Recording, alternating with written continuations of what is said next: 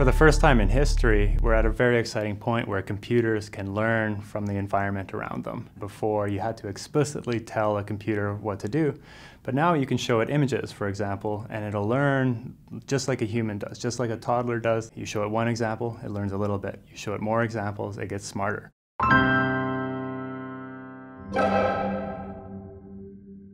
Clarifai lets computers see.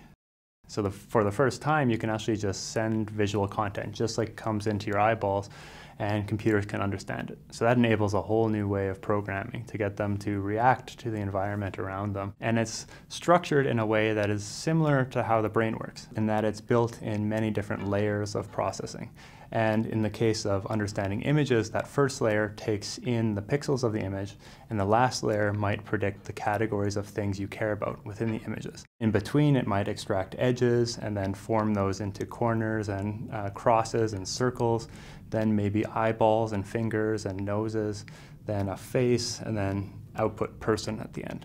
One of the exciting things we have worked on just recently and launched is what we call custom training. So this is the ability of Clarifai's platform to learn exactly what you care about. For example, we talk to customers who have drones that fly up very high on wind turbines, and they want to do inspection, and this is a very slow process for humans to go up high.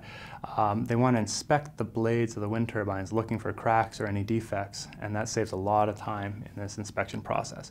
I think the next few years for artificial intelligence are going to include a convergence of multiple different technologies. So not just image recognition, not just speech recognition, not just understanding text data.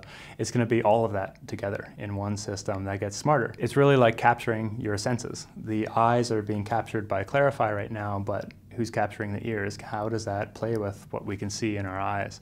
And so we're thinking about that from the computer perspective and fusing it all together.